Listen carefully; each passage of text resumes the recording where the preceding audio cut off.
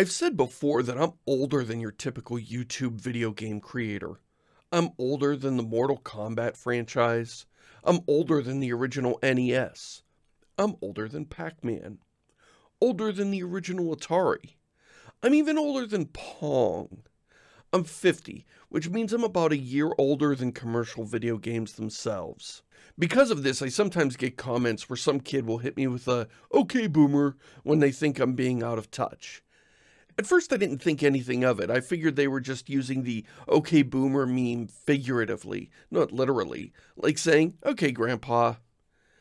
And fine, it's no big deal. This is YouTube. We've all been called worse. But then I noticed a trend of people calling the original Doom a boomer shooter, and I realized there's an entire generation of kids out there who have no idea what boomer actually means or where the generational demarcation points are. Boomer just means old person now, and that makes it really confusing to discuss generational differences. So let's talk about the boomers, and then we're going to talk about who's really screwing up the video game industry these days. Well, we divide the generations up according to birth years. A generation is really more about culture than it is about age. The baby boomer generation is comprised of people born between 1946 and 1964. What really set these people apart wasn't their age, but their lifestyle. Earlier generations treated education like an optional bonus on the way to the workforce. They either had no public schooling or they left school in their early teens so they could help support their families by working in a farm or a factory. The boomers were the first generation to experience the full 12 years of schooling in significant numbers. Earlier generations were tightly connected to their extended families. It wasn't uncommon to grow up under the same roof as your grandparents, aunts, and uncles. The baby boomers were the first generation to grow up in the newly forming suburbs. For those boomer kids, family just meant the nuclear family, mom and dad and the kids. Mass media, and television in particular, gave baby boomers a strong sense of cultural identity. Culture was homogenizing, making it possible for everyone to experience the same TV shows, the same movies, and the same music. When the boomers went off to college, something they were far more likely to do than their parents, they might travel 1,000 miles away to a place they'd never been before, and when they got there, they would discover that they had more in common with their new classmates than with the families they'd left behind. That sounds normal to us now, but at the time this was a very radical shift. The new generation was rejecting the culture of their parents and forming their own. This new phenomena was given a name, the generation gap. These days we use the term to talk about the common divide between the old and the young, but back in the 1970s, this specifically referred to the tensions between the boomers and their parents. Incidentally, this is where the clothing chain The Gap got its name. To most of you, this should sound pretty familiar. Full K-12 education, nuclear family, living in the burbs, distinct generational identity marked by particular mass media. That sounds like kids growing up today. And I think that's what makes the boomers so interesting. They were the first modern generation. Their childhood experiences have more in common with today's kids than with the generations that came before. The baby boom generation ended in 1964. Yeah, I know it sounds weird to say that the height of Beatlemania marked the end of the baby boom, but if the boomer period lasted any longer, then you'd have a bunch of boomer kids who had boomer parents. And that's not how generations work. People born between 1965 and 1980 are called Generation X. That's me. I realize that we're all just old people to the under 30 crowd, but our generations are pretty distinct. Gen X has its own TV shows, movies, and music. Okay, hopefully we've got the generations all sorted out, so let's talk about what this has to do with video games. Boomers might not be big fans of video games today, but their generation is the one that got the industry started. Boomers built those primitive early machines while Gen Xers like me were literally still in diapers. Boomers designed the first arcade cabinets and invented the first gen home gaming consoles. It wasn't until the late 1980s that my generation was finally old enough to make our own contributions to the hobby.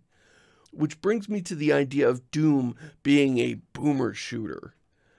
Doom came out in 1993. Here is the team that made Doom.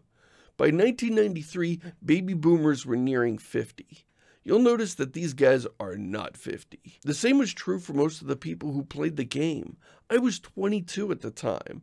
I'm sure a few middle-aged boomers played a little Doom when they could steal a few minutes away from their families and careers, but Doom was overwhelmingly a game by and for the 20-somethings of Generation X. So when you call it a boomer shooter, you're off by about 3 decades. In fact, Doom was my generation's first major contribution to the hobby, so seeing it called a boomer shooter really stings. Some people try to justify the term by saying that it's a boomer shooter because it goes boom. Well, for one thing, all shooters go boom. That's kind of the point of the genre. Secondly, this is like saying the original Civilization is a millennial game because it covers millenniums of history. That's just confusing for no reason. Now, here I have to admit that language prescriptivism is a doomed undertaking. Yes, there are over a dozen better terms we could use for these games, but the term boomer shooter has stuck, and people are going to continue to use it regardless of how annoying or wrong it might be. I can't change that, but that doesn't mean it's not worth complaining about. And speaking of complaining, let's talk about the generation that's ruining this hobby. I began writing about games professionally about 14 years ago when I became a contributor at The Escapist. That was right around the point where the industry finished its first big round of consolidations that saw the big publishers gobble up all the smaller studios. At the time, most of those publishers were run by baby boomers, and so for years I've been referring to the industry leadership as boomers. But as I ran the numbers in researching this video, I realized that this isn't really true anymore. So let's do a quick CEO headcount and see who's running things these days. And just to be clear, I'm just focusing on Western developers here. The generational divide works differently in Japan, and I'm not qualified to comment on that culture, so I'm not including them in this list. Let's start off with the big one. Phil Spencer is the CEO of Microsoft Gaming, which means he's in charge of Xbox and a sizable chunk of PC stuff. He was born in 1968, which means he's Gen X. Tim Sweeney is the CEO of Epic Games. He was born just a year before me, so he's also Gen X. Bethesda is owned by ZeniMax Media. For years, ZeniMax was run by baby boomer Robert A. Altman, but Altman has since passed away, and ZeniMax is now owned by Microsoft, which means Phil Spencer controls this one too. Take-Two Interactive is run by Strauss Zelnick. He might not look it, but he was born in 1957, which makes him the first boomer on our list. Cartoon villain Bobby Kotick runs the Slaughterhouse over at Activision. He was born in 1963, which means he's one of the youngest boomers out there. If he was any younger, he'd be Gen X. Oh, but wait, Microsoft just bought Activision and Kotick is probably on the way out? After the merger, this will be another super conglomerate for Phil Spencer to run. Ubisoft is the house of microtransactions, DRM, and NFTs, and that place is run by Yves Guillemot. Born in 1960, he's a boomer. CD Projekt is run by... oh, no, this guy. You know, the last time I talked about this guy, a bunch of you yelled at me for mispronouncing his name. At the time, I found this clip where Jeff Keighley says his name. Welcome to the stage, the joint CEO of CD Projekt Red, Marcin Nowinski. So that's the pronunciation I used. Keighley is a game journalist and is apparently friends with the guy, so I figured he would know how to say his name, but apparently not. I don't know why you're mad at me, but whatever. Let's see if a robot knows how to say his name. Marcin Nowinski. Really? That's how you say his name? Man, you were way off. I'm never trusting you again, Geoff Keighley. Anyway, Marcin Nowinski was born in 1974, which puts him on Team Gen X. Andrew Wilson is running the loot box factory over at EA.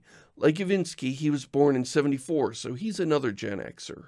2K Games is run by David Ismailer, who doesn't have a Wikipedia page. We don't know his exact age, and pictures of him are really hard to come by. Still, he's clearly not a baby boomer.